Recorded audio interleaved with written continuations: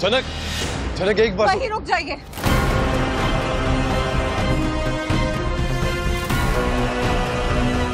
अपनी लाइफ पे ध्यान दीजिए और छोड़ दीजिए मेरा पीछा। अरे नफरत करती हूँ आपसे।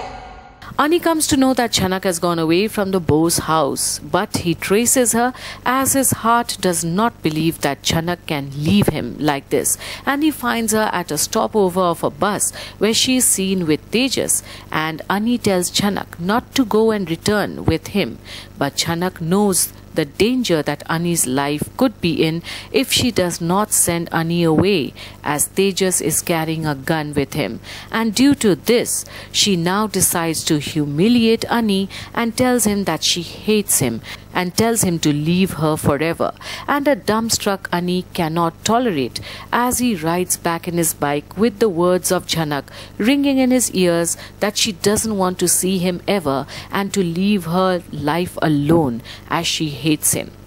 How she has asked Ani to concentrate on his own life and not hers. And in this troubled state, Ani meets with an accident and gets badly injured on the head with blood oozing out.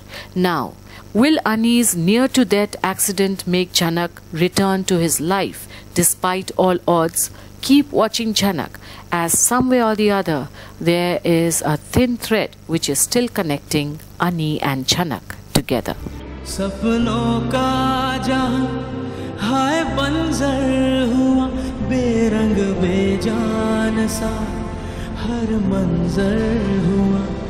सपनों का जहां हाय बंजर हुआ, बेरंग बेजान सा हर मंजर हुआ।